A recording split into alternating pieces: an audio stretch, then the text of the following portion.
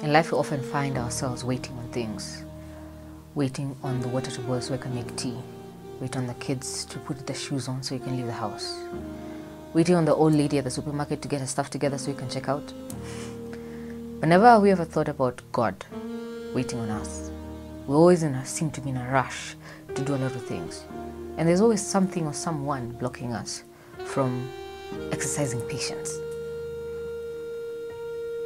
This year, how about we relieve God of that task, of Him waiting on us to change our minds so that we can go back to Him, waiting on us to repent, waiting on us to just acknowledge His presence.